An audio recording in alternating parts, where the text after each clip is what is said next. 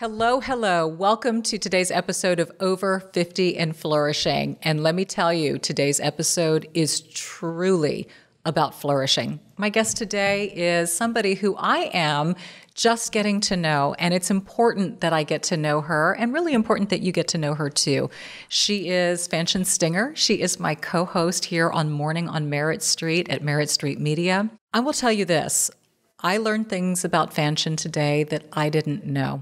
And she was willing to be vulnerable and to be real and to share a lot of depth in her story in order to make an impact. And that's why she and I are both attracted to this business and what we do, is because we want to make an impact and feel that whatever we share can uplift, inspire, or make somebody not feel alone. And I think you will feel that way with today's podcast.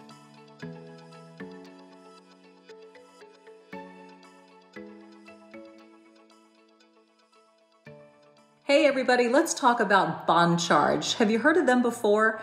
They're a holistic wellness brand and they have a huge range of evidence-based products to really optimize your life in every way.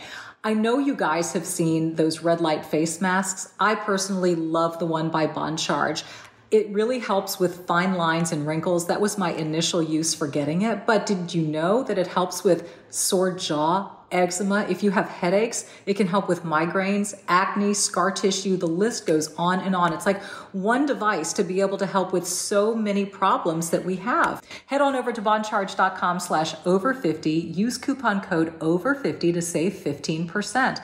That's boncharge.com/over50 and use coupon code over50 to save 15%. Support for today's episode comes from Jenny Kane. I love my Jenny Kane sweaters. They are the perfect classic sweater. They are timeless. I've got some in neutral colors. You know, they're the first things that I grab in my closet. It's kind of the no-fail cashmere sweater. They feel great. They look great. They're a closet staple. And it's not about trend. It's about what am I going to wear and feel comfortable in and not want to take off the first thing I get home.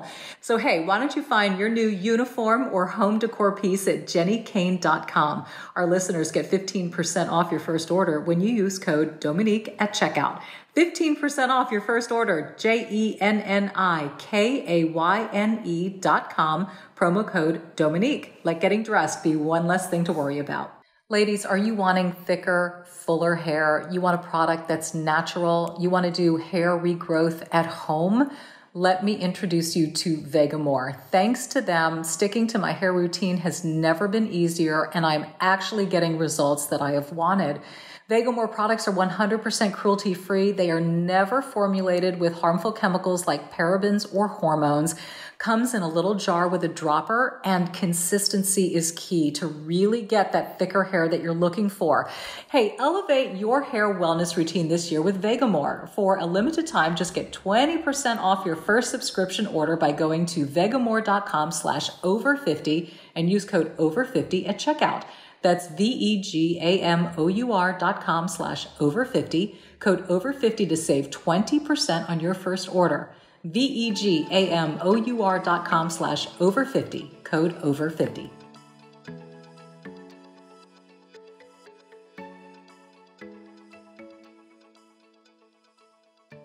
Fanchon, oh my gosh. Can I just tell you how much I have enjoyed getting to know you just over the past couple of days that we've been together? Thank you. Likewise. It's been magical, really. Yeah. And when you say that, it's not just words, because from the moment we were able to meet face to face, I feel like there was this instant energy. Sisterhood, energy. Yep. And even other people noticed it. So it's real. And here's the amazing thing. So we united under, I would say, some unusual circumstances, because our first day to meet was the day that we had a photo shoot and a promo shoot. So y'all, let me tell you. We jumped right in the pool. We did, but it's kind of weird because it's, we're trying to get to know each other, but at the same time, we have to act like we've known each other and have this connection and this chemistry. And it was so unique because to me it was sort of unraveling all in the moment. It was like a combustible moment. And organic. Yeah. But authentic. I know. Which to me is the most precious thing. Agreed. Because a lot of times you can be thrown into a situation like that and you're really having to pretend, like you said, but we didn't have to. No. You know, and I feel like there were so many little breadcrumbs that the Lord laid before us, preparing us to meet. Because we kind of had a unique opportunity to know of each other. Yes. And I think that was divine. I agree with you. And it was funny because we would really just sort of get entangled in these conversations. And they would be like, okay, you two, come over here. We need you to do this. And we're like, So I think there's more of that to come. And I'm excited for that to actually come out on air in our morning show together. And we will have so many rich and wonderful opportunities for the audience to get to know us. Yes. And for us to be a part of the storytelling as well. But the reason why I wanted you here today, first of all, just to be able to celebrate you and introduce you to my audience and have everybody get to know you better. And I have to start with the name because everybody's going to be like, whoa, that name is the coolest ever. You were destined to be a broadcaster with the name Fanchon Stinger. Well, thank you. And I have to first thank your audience because there are so many amazing people in your audience who reached out to me. I love that. And some of them we have in common. We know each other. But a lot of them were so gracious and so loving. So I just want to say thank you to your audience for welcoming me. Yes. And being so gracious and being so loving. So that is first and foremost. Thank you. But I always say to people, yes, Fanchon is my real name, first of all. It's French. Fanchon is the way you would pronounce it. Right. And it means freedom. And I always thought, okay, Lord, why am I named that? Because our names are significant, right? Our names have meaning. And I couldn't figure it out. Is it like, am I a free spirit? You know, I know I am very patriotic. Yes. So I'm like, well, maybe that's part of it. And I prayed about that for a while. And the Lord finally revealed to me what it was. I've been through a lot of, I've been on a lot of mountains, but I've been through a lot of valleys in my life. Yeah. And through that experience, what the Lord showed me is that, Fanchon, I have freed you of so many of these things that could have dampened who I created you to be. Right. But I have freed you to now trust in God alone. And so now every time I hear my name, it reminds me you are freed to now trust in God alone, free of those things that we all as ladies deal with in our lives, the insecurities, the doubts, the striving, whatever that is, the comparison or trying to be, or I'm introverted. So, you know, growing out of that shyness that I was of a little girl. Yeah. But he has freed me of so many of these things that could have dampened. And now I can live truly free with so much peace and so much unspeakable joy. Yep. So I just wanted to talk about that because, you know, names can be so significant. And now I realize they are so significant because anytime someone says that to me now, they are proclaiming that I am free. Yep. Freedom. And then when you talk about our country and the freedoms that we have and how important and how blessed we are to be here, it goes into it too, I believe. So. Yeah. You know, what a great story, because usually when you ask somebody about their name, they'll say, well, it comes from my grandfather or my family history or my origin. And so it's tied back into that. I love how you have identified the significance and the meaning of your name. Yes, it is of French origin, but you're saying this is a moniker that establishes who I am as a human and signifies my journey and my story. Yes. Now, you said it's French and Fanchon. Is there a reason why it's pronounced Fanchon instead of Fanchon? That's just how my family pronounced it. Yeah. And it's so funny because I asked my parents, I'm like, why did you name me this? Like, I was looking as I was on this journey about me. I was like, why? And my dad's like, well, your mom just found it in a book and we thought it was a great name. I'm like, okay, there's got to be more, you know. But yeah, Fanchon is just how my parents pronounced it, and they were like, that's how you are to pronounce it. And then when I meet people who are French, I always ask them. That's how I know now how to pronounce it. So that's another commonality that you and I share. I love it. Y'all, There's it is so weird, but it's wild. It is. My name is French as well, and was found in a book by my mother. Oh my gosh. I wonder if it's the same book. Well, it was Ayn Rand's The Fountainhead. Okay. And Dominique Franchon yes. was the heroine in The Fountainhead. And my parents were both Ayn Rand followers, and they said, Dominique, that's it. I love your name. What book did your name come from? Name Your Baby. That was the name of the book, Name Your Baby. I have the book. My parents still have the book. Seriously? Mm-hmm. And I can see where my mom started and circled the name. Yeah, yeah. That's kind of what I did with Styles. was one of those. I had like 3 baby name books, and I kept going through. And it's hard because you want something, I think, unique for your child. But there's that fine line between unique and weird. Yes, right? Because remember, they've got to own it and grow up with it. And I thought, Styles, what a cool name. Yes. And it was spelled either with a Y or an I. And it's a British origin, and it means tall ladder. And I thought, that's very significant. And so naturally, being my kid, I had to go with the Y version instead of the I. But I love name origins and what they mean. They are significant. And they are very, very significant. Very significant. So your name represents freedom. And, you and I have, again, very similar journeys professionally and personally.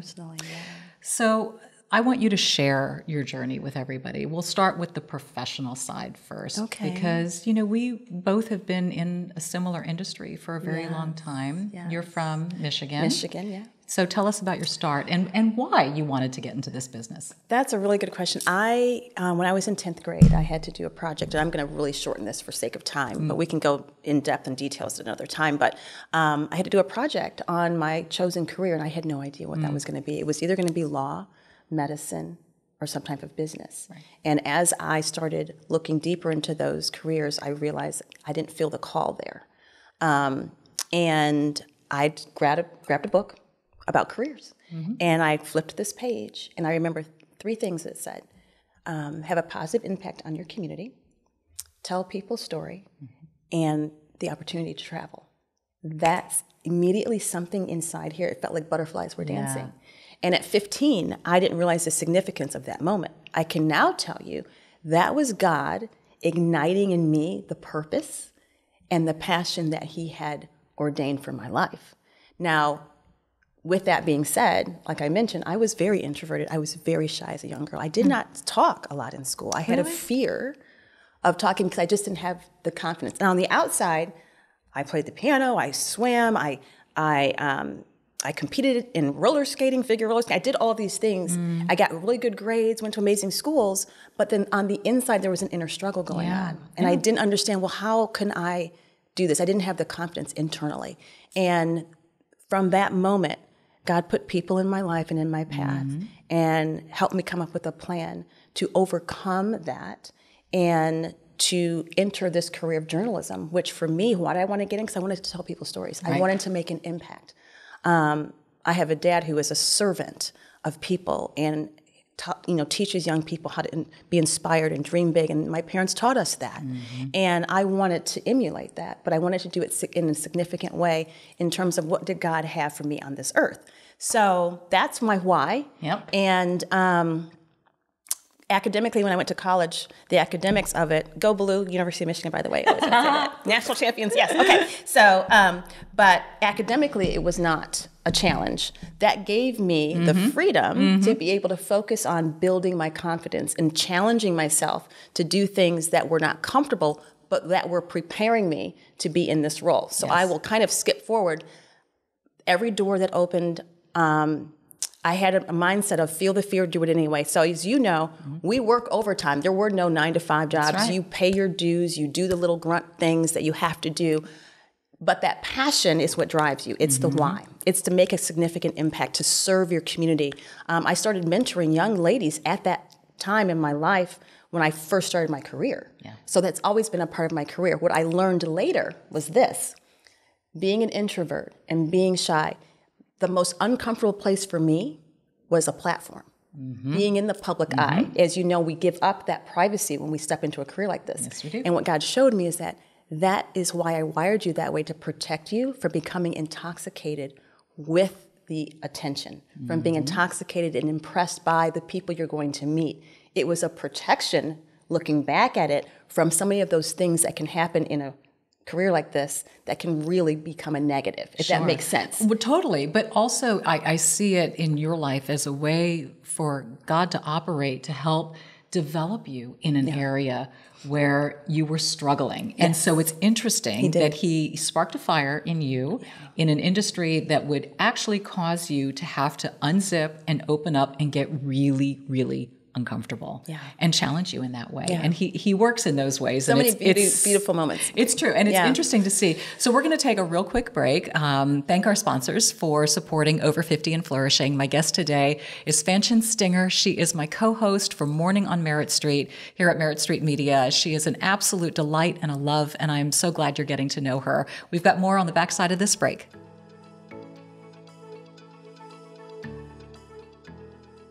Hey everybody, let's talk about Bon Charge. Have you heard of them before? They're a holistic wellness brand, and they have a huge range of evidence-based products to really optimize your life in every way. I know you guys have seen those red light face masks. I personally love the one by Bon Charge.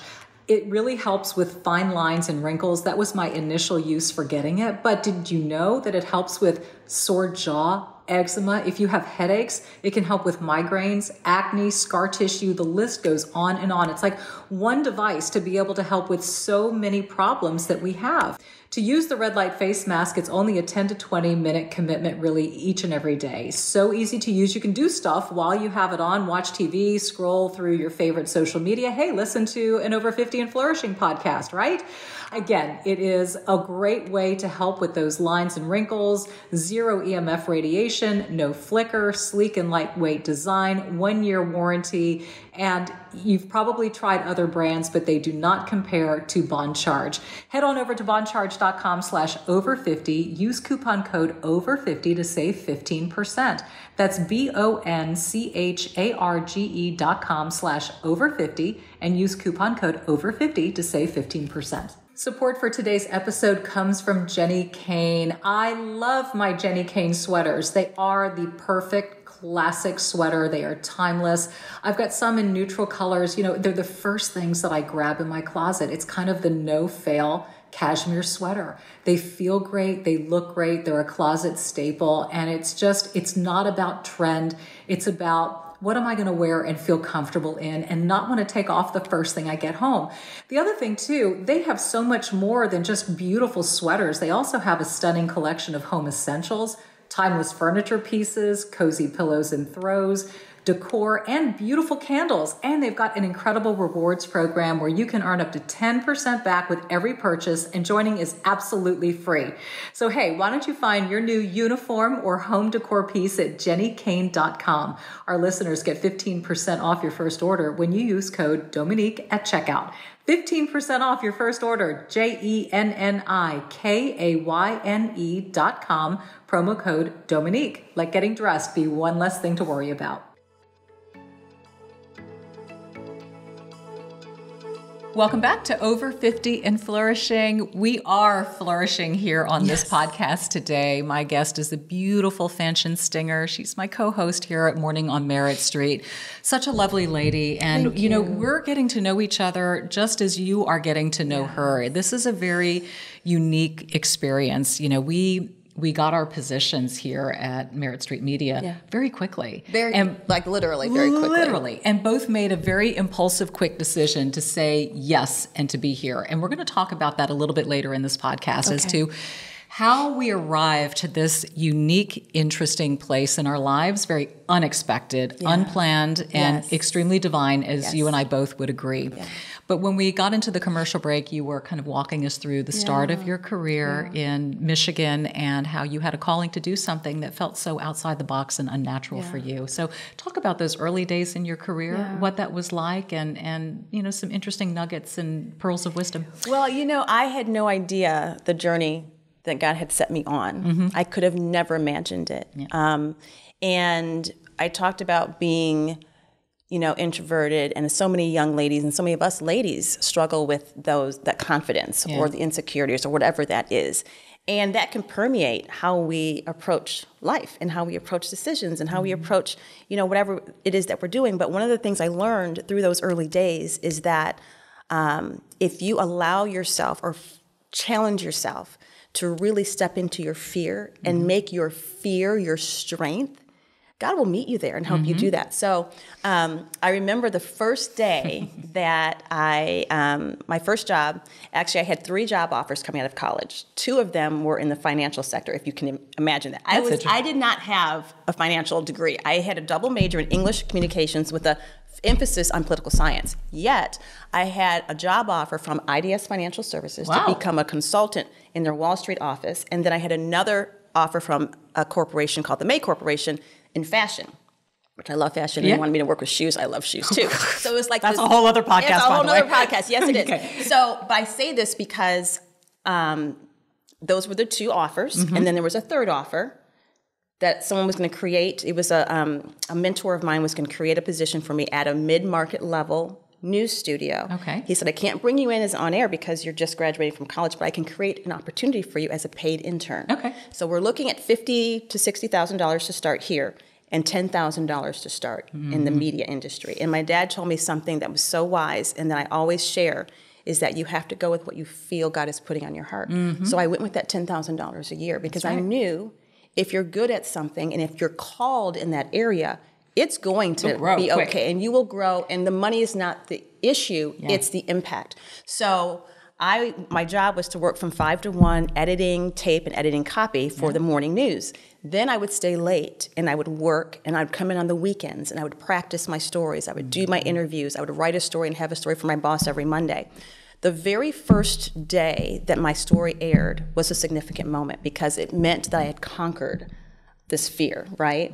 And then a couple weeks later, I'm in the grocery store and this lady walks up to me and she says, oh, my goodness, you're that young lady I've been seeing on the news. Dominique, it was not until that moment that I realized, oh, wait, people are looking at me. This is a public thing. Yes. Which had I had really processed early. Would have freaked you out, I think. I probably may not have even done it. Yeah. But isn't God, he has the most amazing humor. Because it wasn't until that moment that I realized, but that was a significant moment because by that time, my confidence had grown enough and my passion for what I was doing was bigger than my fear. So that set me out on this journey where I was there for 4 years. Then I had this idea that I wanted to be in a top 10 market and I wanted to go to my hometown of Detroit. Right. Everyone told me, no, you're too young, you're too this, you're too that. The door opened, the right person was there to give me that opportunity, and I went, and I was there for 11 years. And I have been able to step into so many incredible moments in history, incredible moments in people's lives when they've been celebrating the highest highs, but also when they've been walking through the lowest lows. Sure. And it's in those moments, as you know, that is our decision whether or not personally we are going to allow our heart and our head to get invested in people's lives. And that has been the most rewarding thing for me, is to be able to walk alongside people no matter what that experience is, to be at ground zero and to cover the tragedy of that, to have a dad standing in front of you crying, hoping and praying his child was going to walk out of that, but knowing that child was not coming out. To put your microphone down and pray with that father, to be able to be put in those positions, to have that type of an impact. It was more than a career for me. Yes. It was somewhat of a ministry in a way. It sure is. Because you're helping people experience hope, joy, walk through pain, walk through tragedy, however that looks, and however you're called to do that. I was called to do that in a very specific way. Right.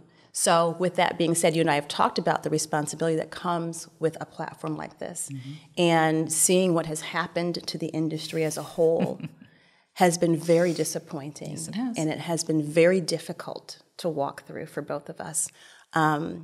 But I feel like now, because we were faithful with our ethics and our integrity during these last few years, the Lord's going to use those experiences now on a bigger platform to step into people's lives and have even more impact. So I don't take that lightly. And that's part of the reason I started my nonprofit, is because it takes courage. And our young ladies need to be equipped with courage to lead well in life, but also lead well professionally. And it doesn't matter where you come from or your background. We want all young ladies to understand that you do have what it takes inside you. We're going to help you get there, but you're going to have to develop grit. The name of it is Grit and Grace, but in the courage to lead yourself well first.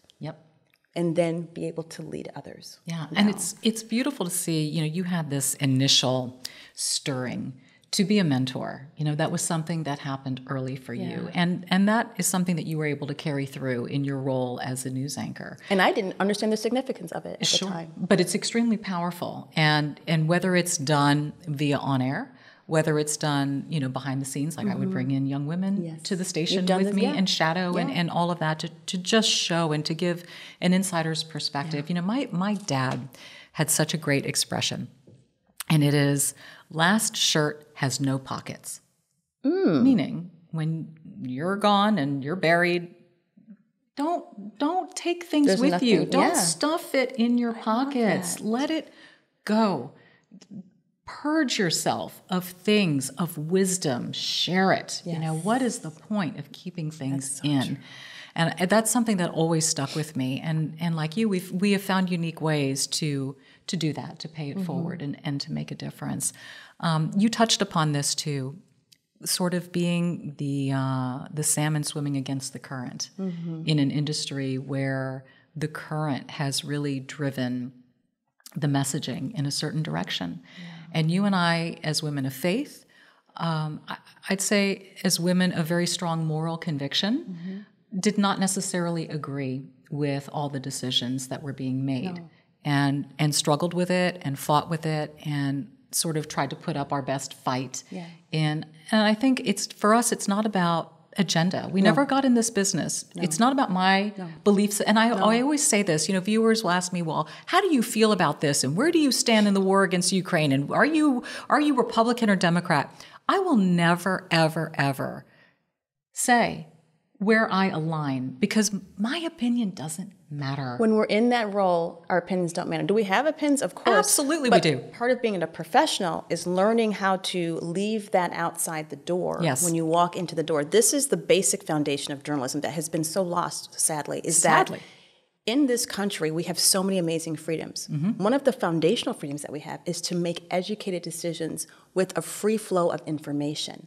But it has to be factual. Exactly. But once you have an entity that is omitting information, misusing information, reporting information intentionally that is not factual or has a narrative or a motive behind it, now you're removing people's freedom to make fully educated decisions. Right. And we have people who have made decisions that are affecting their lives, that will affect their lives based on information they thought was complete and factual, and it was not. And where you and I really we've talked about this, is that goes to ethics, it goes to morals, and it goes to integrity. I am accountable for what I say and don't say to one person. To God. And I have to answer to that. So it became very difficult because I wasn't going to go along with the narrative. And either were you, but there were consequences for that too. And I prayed a lot about, God, what do you want me to do in this situation? I believe the Lord had me see a lot of things so I could understand the depths of what was happening. But then I made a commitment to stay until He told me I could leave. Because I wanted to leave a couple times. Me too. And I'm like, no, Lord, I will wait until it's your perfect timing. And I did. And thank goodness, because He did have a plan.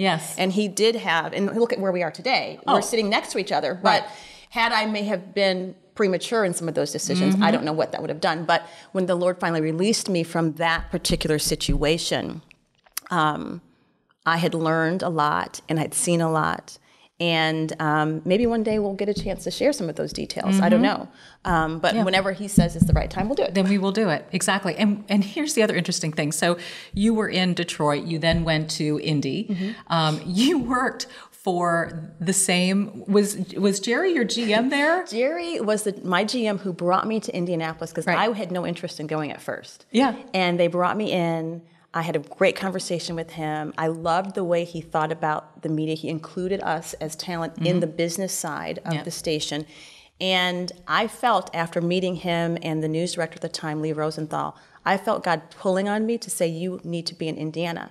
So I had made a commitment prior to that God, whenever you tell me something from now on, I'm going to listen. Because I have in my life, I have not listened at times. And I have had to pay some very harsh, traumatic consequences. And we'll get into that another day. But with that commitment came, okay, I have to go to Indianapolis. I don't know why. I don't know a soul there. I cried the whole way. But it was the most pivotal and important thing in my life at that time because it transformed not just me professionally, but it transformed me personally, and most importantly, it deepened my faith to a point that I never knew was possible. That's interesting. And my friendship with Jesus, my friendship with the Lord, that would not have been had I not been in Indianapolis. What was it about that deepened your faith? I was newly married. After I got there, I got married a few months later. So my husband didn't come until after our wedding, a few months later, and a year and a half into our marriage, everything fell apart.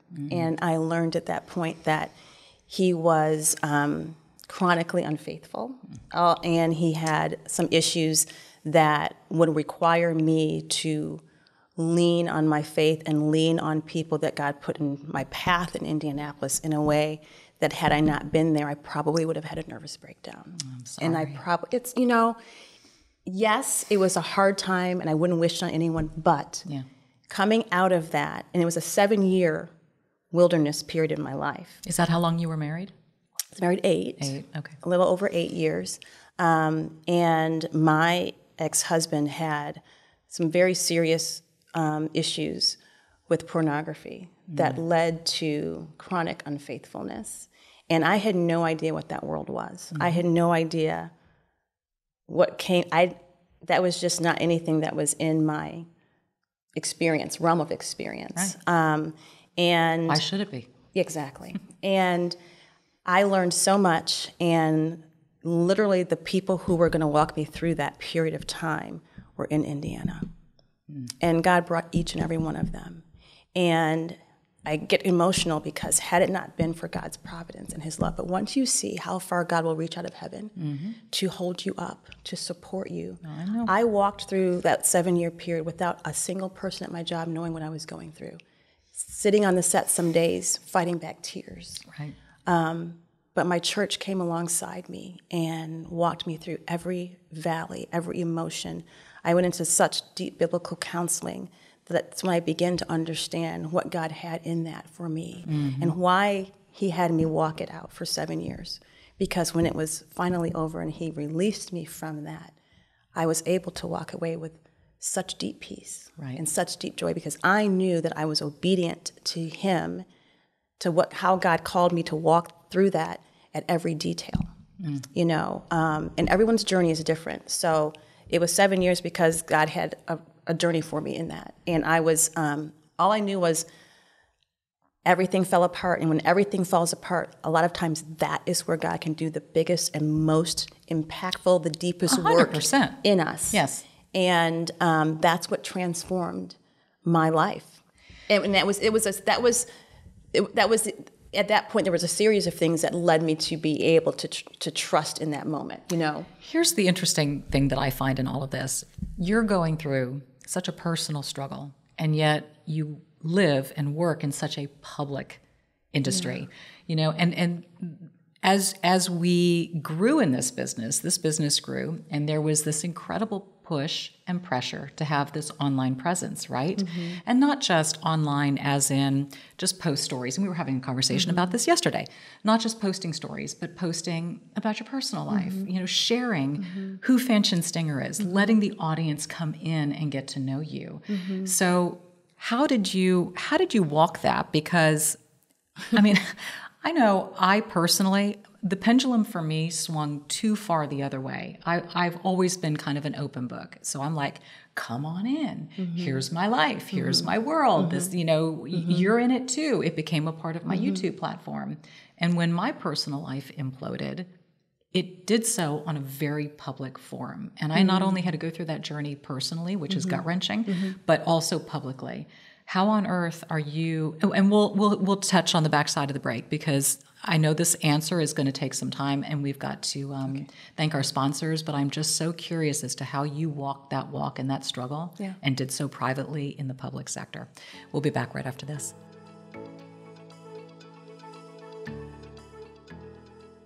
Ladies, are you wanting thicker, fuller hair? You want a product that's natural? You want to do hair regrowth at home?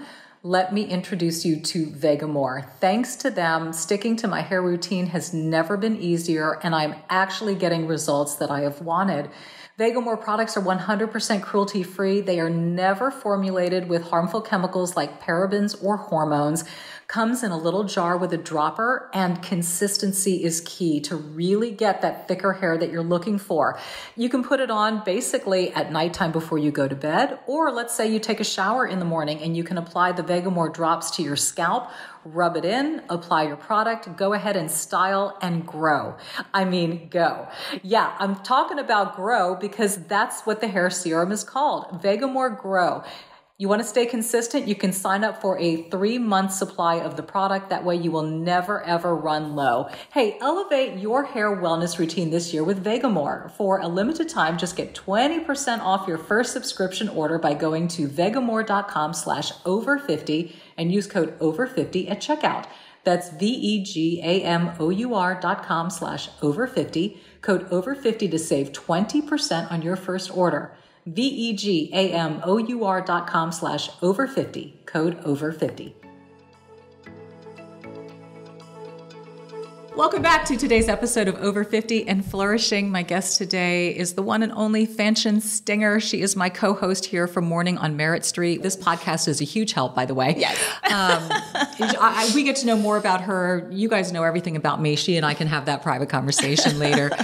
We were having a very intimate and private conversation before this commercial break, just about enduring and going through a really deep personal trauma of, being married for 7 years to somebody who is acting outside the marriage and clearly has an addiction issue with pornography, as you mentioned. And my question to you was, how did you handle that, being in the public eye? You alluded to the fact that the only people who knew were, your church community, people you enlisted your troops to rally around you, but that you showed up at work and you were able to make that division. And I'm assuming, how were you handling the whole online experience at that time as well? And here's the thing, don't you feel sometimes like a fraud, having to sometimes put out and maybe project certain things that might not necessarily be going on? Or did you just simply not go there? How did you do it? That's a really good question. How I did it, it was the grace of God. And it was the strength of the Lord literally carrying me every day. And I got to a point where I woke up and I was like, okay, Lord, what's going to be the lesson today? How are you going to show me today that you love me so much, that you're with me and I'm not alone? And he did that every single day. And so did I feel like a fraud? No, because the reason why there had to be so much protection around me and around what was happening was because I lived in the public eye. And I was so fragile during that time that I couldn't have handled much more. Our jobs, as you know, are very intense. Yep.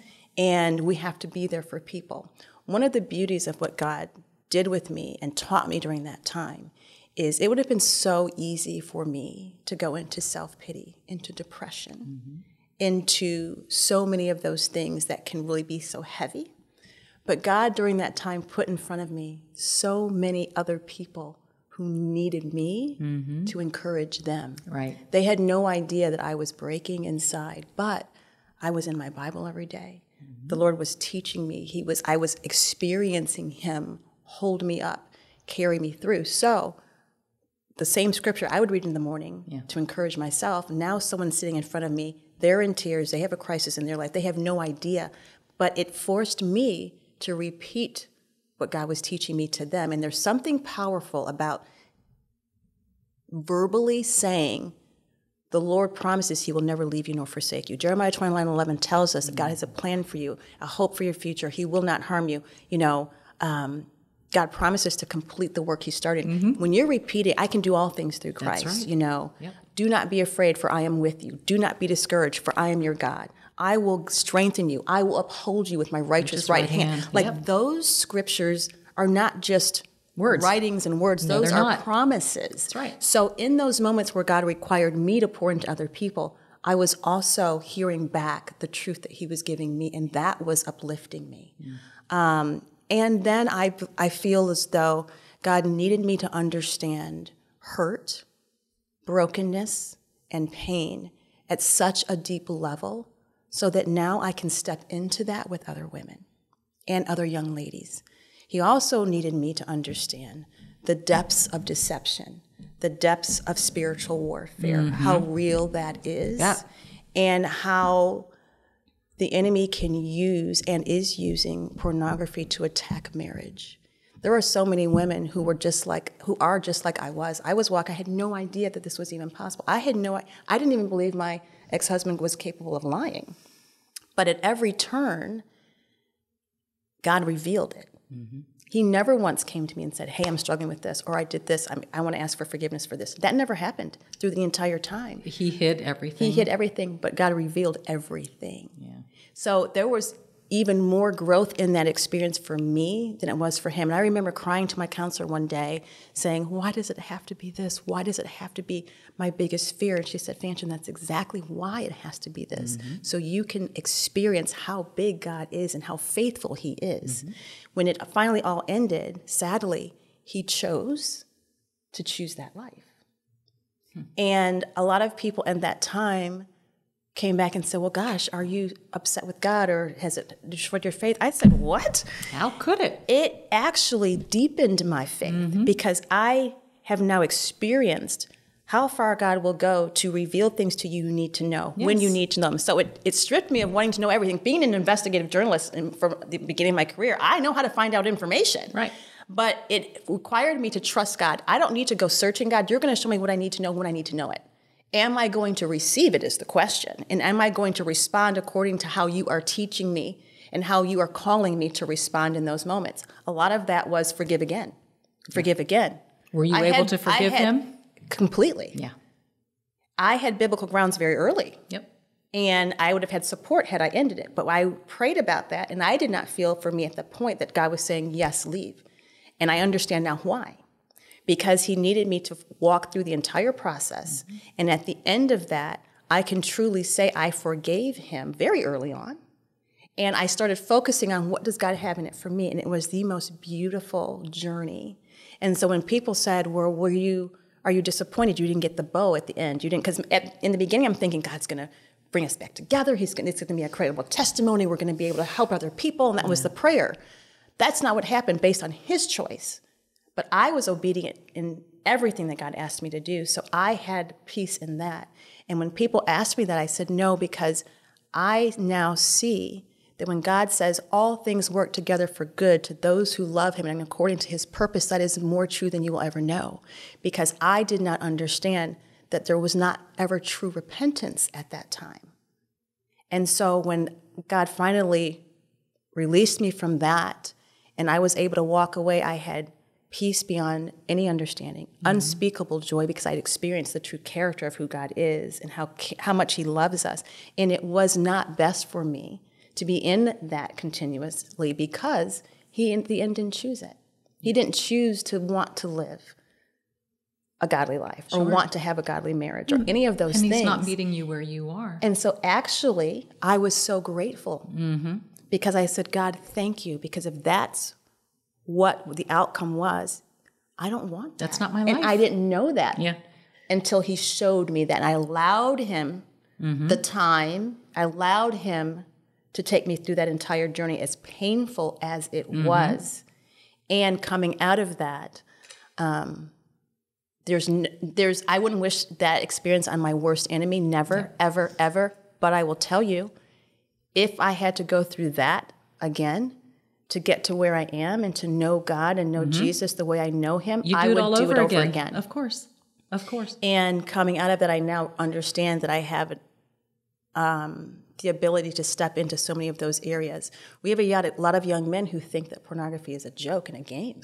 They don't understand that it's literally poison. Well, it's infiltrated in their gaming. It's everywhere. It's everywhere at a young age without young boys even realizing what's being done. The number one age group for addiction to pornography among young boys is like 9 to 12 right now. And a lot of parents don't know that yet. Of course not. So it's given me, I don't know how God's going to use it fully, but I know that I've been able to come alongside a lot of women and a lot of men. There are men who overcome it. It's not, it's a choice to want to continue to dive into something like that. But God is so great and so faithful. So in terms of how I handled it and walked it out, I was walking out how God called me to.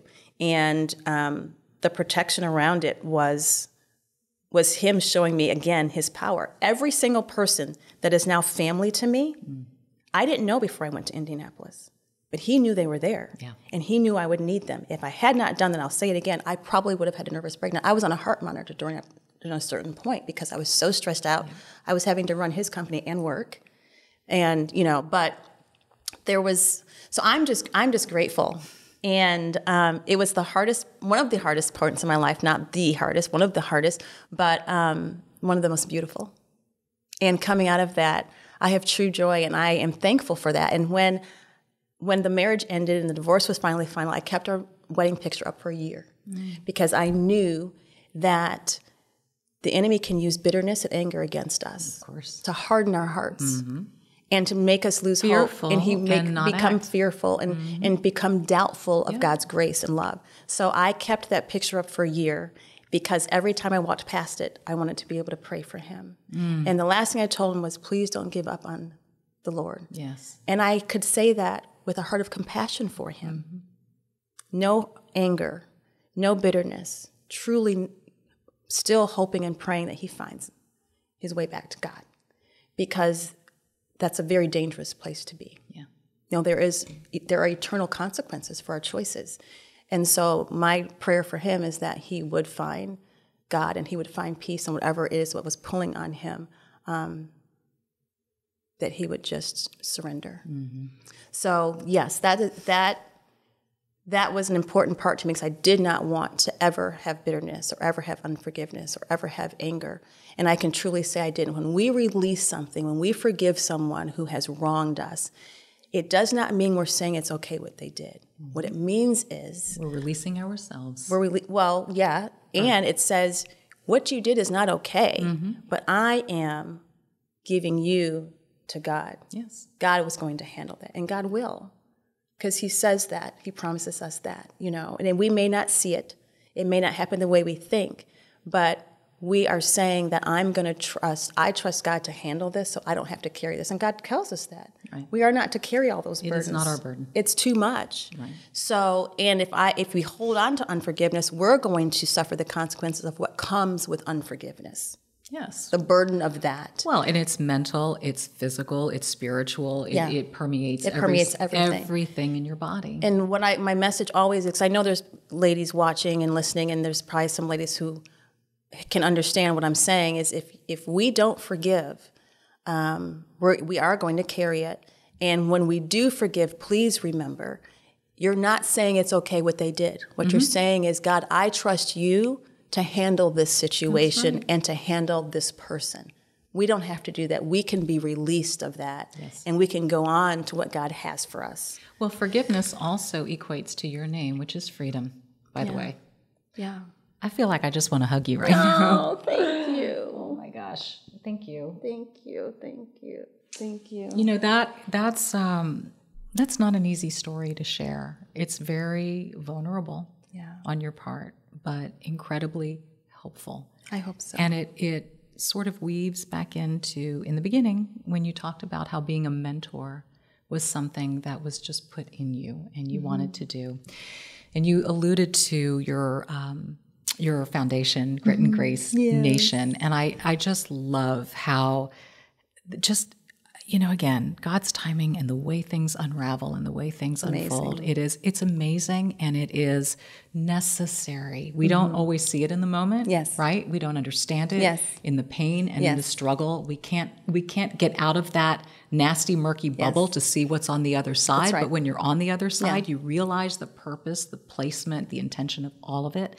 So, having gone through these intense struggles from shyness and insecurity as a young girl to now being in a relationship where you are facing, something unimaginable, you still want to reach out and you want to empower, and you really want to target an audience that needs it at the right time. And so you have decided to target young girls who are ripe for encouragement to help them get out of that fear, out of that insecurity, away from the anxiety. So talk about what you're doing. Well, I want to be, so real about that, because, my divorce was final in 2018, and there has been all of that was preparation for Grit and Grace, my nonprofit. Of course. And I just want to encourage everyone, nothing in your life is random. Right. Nothing is random. There was a period in my life where I was making unwise decisions, and I was not listening to the Lord. I never lost my faith, but I was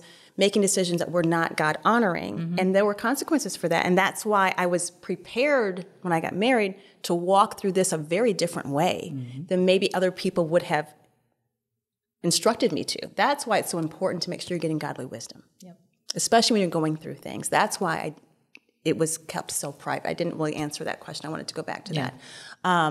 But a lot of the things I've walked through are things that our young ladies are struggling with.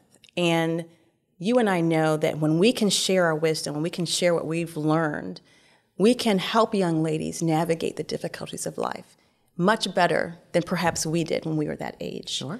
And that became a burning passion inside, coming from being introverted and being shy.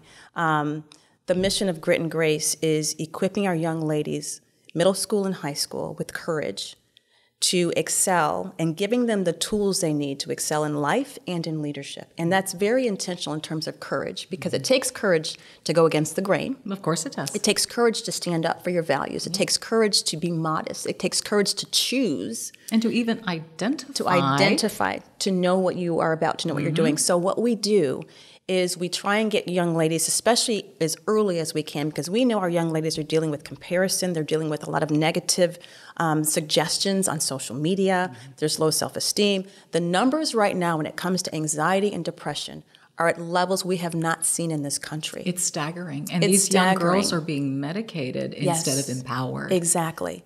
So what we are doing is there are a number of things that we do through Grit and Grace. First of all, a lot of people say, well, who's your target? What are your target girls? It's every girl. You can be from the most affluent neighborhood. We've got Grit and Grace girls. Middle class, Grit and Grace girls. Underserved, Grit and Grace girls. Why? Because every girl is going to experience difficulty in life. It may look different, but all of us are going to have disappointment. We're going to have heartbreak. We're going to have sickness, health issues, whatever comes. It's in those moments that we have the tools to understand it in the context of, this is happening to make me, not to break me. And when those things happen, we want our girls to have the tools to respond well. What does that take? It takes a sisterhood of other girls who have those same values, and a sisterhood of women like you and like so many other Grit and Grace mentors that will pour into our young ladies, that will help them network, that will help them grow, that will help them make wise decisions, that will encourage them and inspire them. You can be anything you want to be because God's already placed those seeds in you. Right. We are all created equal. It does not matter how you start or where you come from. God says we're all created equal. It's the choices you make. You're not a victim, you are a victor. Amen. So we have career preparation. We have a leadership academy that's online. So we pull girls from all over the country and we teach them, what's your identity? How did God make you? What are your gifts? What are your talents? Self-awareness, huge. There are women who don't know what self-awareness means. Absolutely. Managing your emotions, managing stress, resiliency, being coachable. So we're measuring in the beginning of our academy what's in the head and what's in the heart, what's informing decisions. Then we have mentorship programs. We have young people who have opportunities to get scholarships. We have a $10,000 scholarship that we give away every year to a middle school student, to a high school student, to help them grow in their leadership. And we also have grants. We don't want anyone to not be able to access what we are providing for the girls because of finances. So we have very gracious sponsors who provide grants for any girl that may have a financial need so that they can become part of the Grit and Grace Leadership Academy. And then we give the girls an opportunity to be honored for doing the right thing in their communities locally, but also on a national level. And I pour myself into this because had I had something like this, would have been a difference maker for you. There may have been some different choices. I definitely would have been more confident. Yes. You know, I would have been more confident in terms of who I was and what God was doing in me. And I didn't have to look like everyone else. I didn't have to act like everyone else. I didn't have to do all of these things. Yeah. I would have had that confidence. So we want to make sure our girls have access to this. And a very important part of this, Dominique, I know you'll be able to understand this, the importance of this, is etiquette. Thank you. It's etiquette. Yeah. We have equine therapy that comes in. It's our girls in our chapters. We're rolling out chapters across the country right now. We're in the process of that. But we want them to be able to sit down as a group. We remove comparison out of our chapters intentionally, but sit together and say, okay, what cause are we going to support? How are we going to give back? How are we going to serve? Okay, now we're going to have etiquette class. We're going to talk about that, and we're going to allow you to put into practice the leadership skills we're teaching you. And our curriculum, I'm so blessed because the Lord brought this curriculum. I knew what I wanted it to do. We were planning on writing it from the beginning, but the Lord brought a curriculum that's used at the highest levels of leadership with some of the Fortune 500 companies, with NFL athletes, D1 athletes, the highest forms of leadership coaching, and we have tailor-made that for Grit and Grace. So we have the data to show that apprehension improves, critical thinking improves, managing stress, managing emotion improves. So we have girls who now understand what their life purpose is, who have a mission statement, who understand graceful confidence, poise, elegance, communication. Well, you know us, we're going to teach them about communication skills. You bet. But they know how to do all of these things, and we work with them through middle school, through high school, and we stay with them through college. So now we're able to present them to corporate opportunities and professional opportunities. Internships, employers, and they're nailing it. Our girls can walk in, they can sit at a boardroom, at a board table and kill it because they're confident. They know how to navigate. They know how to be a team player. They know how to manage the stress in an environment like that. Yeah. And that's a critical need right now with a lot of employees. Is your academy a physical place where they go? Is it online? It's online. Okay. So we pull from girls all across the country, and we meet online once a week. And then from there, we are rolling out chapters where the girls get to meet in person. And I go around and we talk about them. We do assemblies in schools, and we step into community organizations. We want to come alongside our young ladies and bring all of these components together.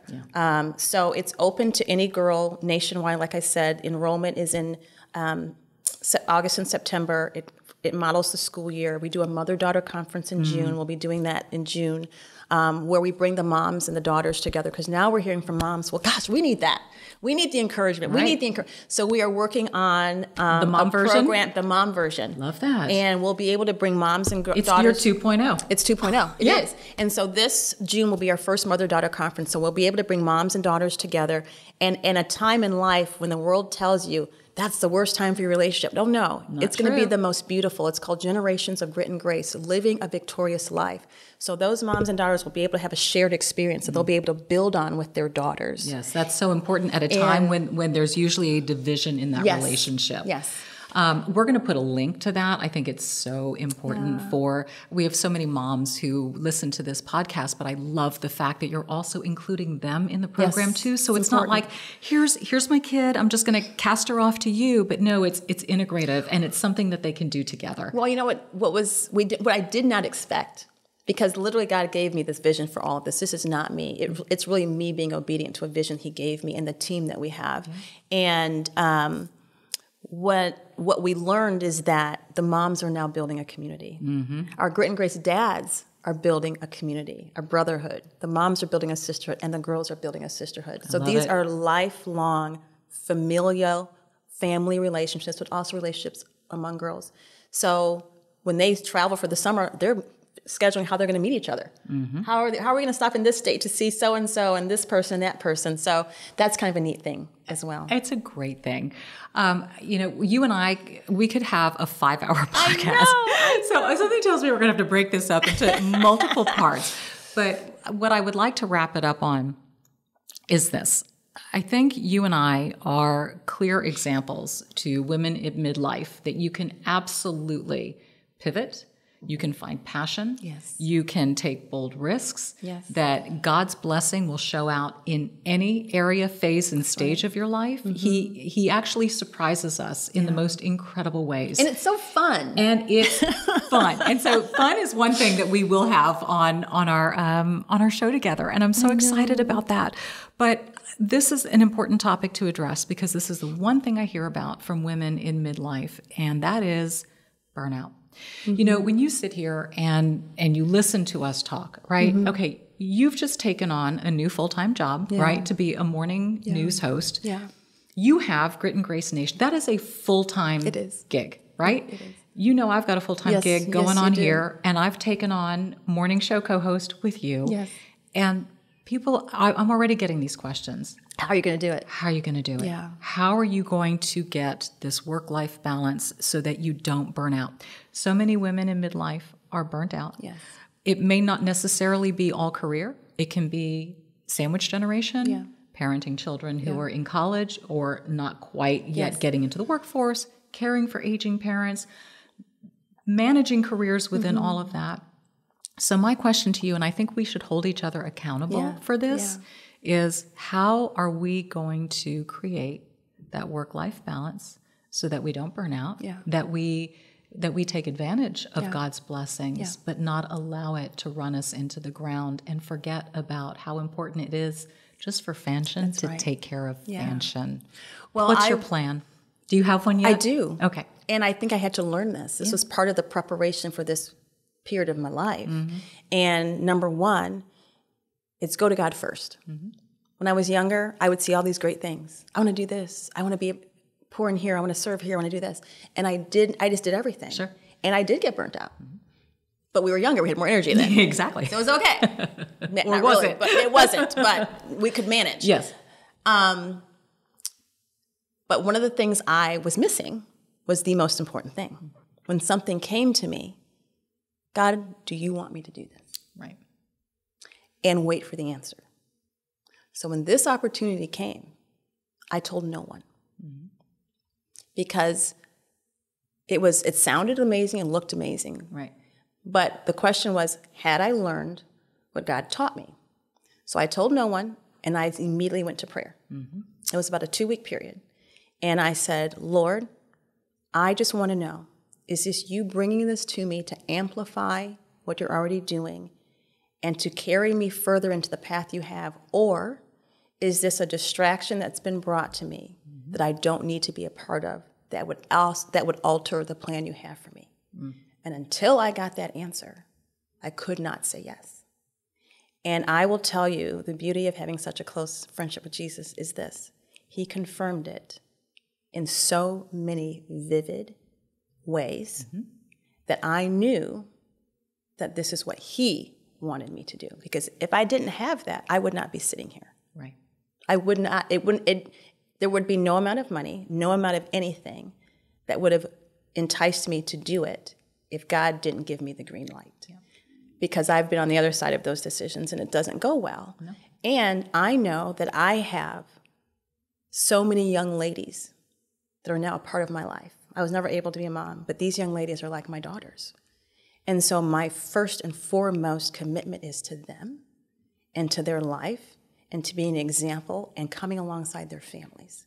So if anything is going to interfere with that, it's not for me, because I know that God's purpose for me is in that mission, if that makes sense. Yeah, sure. So that's the first question. And I would just encourage, I even tell my young ladies in college, they're giving me all the list of what they want to do in the careers. And I said, have you asked Jesus? That's what he wants you to do.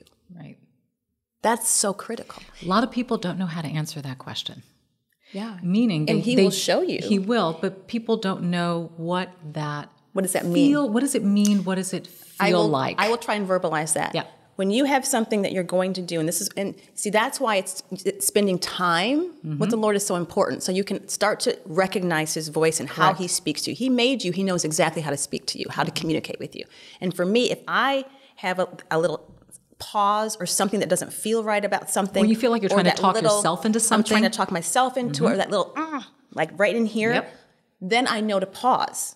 With this situation, I went into prayer. There was never that, Every question that I came up with, it was answered, or God would show me, or it would be in the scripture, or it would be in something that my pastor said at church.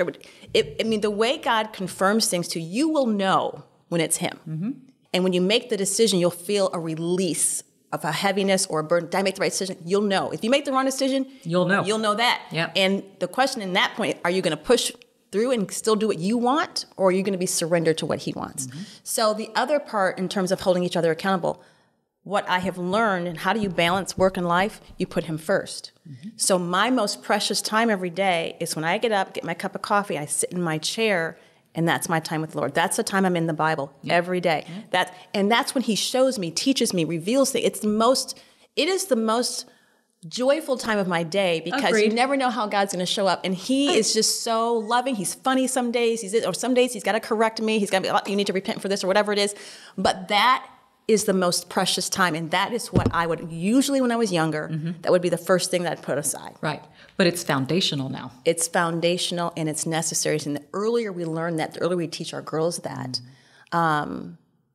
the faster they're going to get to what their purpose and passion is, and the more they'll be able to do. As well as keep the right spirit and attitude Yes. throughout. Yes. That's, it's, I always say this, our morning conversation with God isn't just one and done, but it's a reminder that it Yes. is something that has to be with us throughout the day. Every minute of every day. Every minute to check us, to balance us, Yes. our responses to things, our thoughts to Yes. things. Is this me? Yes. Or Is is this this- coming from a Yes. place of, of the natural, or is this coming from a place of the spiritual? Yes. And it's that continuum. Yes. Is how I see it. Yes. And I hope we are so similar. Now the question, okay, so here's the question now, guys. And you guys can help us with this. Now that we have to be up so early, Yes. am I going to move that time to the evening or am I going to keep it in the morning? Because Right. So that's what I'm trying to figure out now, Yes. because I love it in the morning because I start my day. You're right. Or is it going to be in the car? Is it going to look different? I don't know, but I know that part has to still be Yes. there. And I'm going to have to build everything around then because I'm going to have to be in bed by, I think, 8 o'clock. I'm thinking 8:30, the latest. So, yeah, we're going to try and phase it in, I think. Like, Yeah. I haven't succeeded yet. I'm like, I'm going to go to bed at 10. It's 11. I'm trying to, Right. phase it in. So, Yeah. But and I think that also, and we'll wrap it up with this. Yes. A woman needs a plan. We have to have a You plan. have to have a plan. And yes, put God first. But he also expects us to be wise. He has Yes. given us wisdom. And so we have to make wise choices in our lives in order to be able to handle what it is that he has given us. And Fanchon and I would both agree that this is a unique gift at a very unique time in our lives where it was completely unexpected and could easily tip us into overload. And so now we have to take our wisdom and our knowledge, and it's imperfect. It's imperfect. And it will be in flux, and we will figure it out. That's but right. I feel grateful that I've got a compadre here, to be able to walk in this journey together. Yeah. And we get to share, what's working for you, what's working for me, and we will make this a wonderful, beautiful It's gonna be amazing. machine, and it's going to be amazing. and we know that because I know all those things we get figured out. Yeah. Because I went back and I asked him. He wouldn't have told me yes if he hadn't figured all that stuff out. That's correct. So we know that it's going to be figured out. We can't wait for you guys to be on this journey with us because he's put us here intentionally. It was him. It's not us that put us here. Oh, It's no. definitely him. We know that, even with the way we have gotten to know each other. So that means that there may be struggles or maybe things, but we're exactly where he wants us to be. If you Correct. are exactly where God wants you to be, which you are, if you're asking him all the time, he will meet you there and he'll help you figure those things out. So that could be a point of anxiety, but it's not. No, not at all. Because he's got it. Exactly. And that's where the peace lies. Yes. So anyway, I am Yay. peace because this has been so much fun. Like I said, she'll be back. I think there's just so much to talk through. I know that once our morning show begins. That was a lot to talk through. I didn't even plan on going there, but he obviously wanted me to go there. So he speaks to us in does. every moment and Yeah. opens up what it is that we're supposed to reveal when we are supposed to reveal it. So I thank you. This platform is based on honesty, transparency, and vulnerability. And I've had to go there in many, many uncomfortable and difficult ways over the past couple of years in my life. But it's like you said, it's brought me closer to him. It's brought me closer to you. Yeah. We are no different than you. We are no different. Everybody has struggles. Everybody has pain and difficulties that we have to overcome. And if we can't be honest and open enough to share that, then it creates isolation and it creates this sense of, I must be the only one going through this. Why is my life so horrible? and you're not the only one. And you're not the only one. So, we will keep these conversations open, honest, and frank. We will share our journey continuously with you. I want to have Fanchon back on. Like I said, there's so much more to talk about. But most importantly, I also want to share And if you just stay with both of us on our social media platforms, you can follow her at Fanchon Stinger, Fanchon Stinger. We will, it's our mission. Everybody keeps asking, how do I find you? Where do I find you, right? That's the question. So that's coming next to let you know, no matter where you are, this is a nationwide morning show, which is mind-blowing. I know. Oh, I should also say... What? If you do want information about Grit and Grace, it's thegritandgracenation.org. Thegritandgracenation.org. And the link will be in the YouTube video as well as on Apple, Spotify, and wherever people listen to platforms, because I want to get a lot of women and families connected to what you're doing. Yeah. Your little side hustle, which was like your main hustle, but now it's, You know what I realized, and I'll just end with this, everything that's happened in my life from the moment that I was born was all preparation for right and now. Grace, and for this. Yeah. And other people would say, oh, it's about TV. Oh, it's about this. Oh, it's about whatever else you're doing. No, everything in your life is there for a purpose and a reason. Nothing's random. And whatever God has for you, he's preparing you to get there. So never lose hope. Never give up. And never lose your faith, because he is with you even in the lowest moments. He's right there, and he will show you. He will. And he wants to use you to be an example. He wants to use you to share your wisdom and to spread his word. And that's what I love about these platforms. That's what I love about just the commonality that you and I have, is that we are, and people will always say this, you're not afraid to talk about your faith. And I'm like, afraid? It's the first thing I'm going to talk about, because I wouldn't be here if it wasn't for exactly. It's why everything is. So I'm grateful that there is that comfort. But again, Fanchon Stinger, my co-host, Morning on Merritt Street. I'm so grateful for you. You are a gift from God. What an amazing. In this business, co-hosts are like arranged marriages. You don't get to pick them, but you're hopeful that it's going to be a good one. And I could not have picked a better partner for this project, and I'm so excited to see our friendship grow. Me too. So thanks again. And I can't wait to share with people the fact that God actually picked this. Yeah. And we can share with people how we know that, but later. Exactly. But later. Stay tuned. Stay tuned. I know you enjoyed getting to know Fanchon. How can you not? She is such a love. What a wonderful, wonderful woman, just steeped in faith and inspiration and beauty and the ability to overcome. And that's what we talk about. A lot of what we talk about here on Over 50 and Flourishing. So guaranteed she will be back. If you are watching on YouTube, I love to read what you want to see on this platform. So please, if you want more Fanchon, say more Fanchon. If you want anything, any kind of direction, health, wellness, inspiration, whatever it is, I look forward to those comments below. If you're listening on Spotify, Apple, wherever you listen to a podcast, please remember to rate, review, subscribe, and share me with those that you know and you love. I love doing this. I love having an ability to have these conversations and to get us to think and to get us to know one another better and to feel a sense of connection and a sense of hope and inspiration in this stage of our lives. 50 is, for me, I'm 56. This decade has been a launching pad and a starting point for so many glorious things in my life. So I want you to know that and to feel empowered by it and blessed by it as well. So we will see you next week on Over 50 and Flourishing.